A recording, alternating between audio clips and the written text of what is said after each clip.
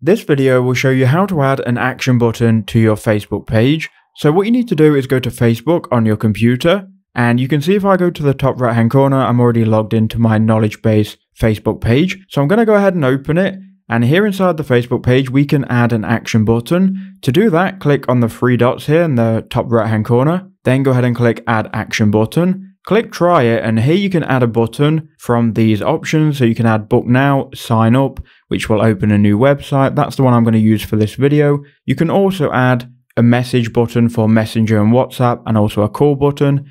I'm going to add a link, so I'm going to click on the sign up button, then click next, and here we can go ahead and add a website link. So I'm going to add a link to this Google form just as an example. So we'll copy it and we'll paste it in here. If it's got the tick, it means it's good to go. We can then click save. Now we can't see the button currently, we need to preview the Facebook page. So click on the three dots again, then click view as, and here you can see you've got your sign up button. You can't interact with it because you're in the private mode, but this sign up button will go to this link. So I hope that quick video did help you out.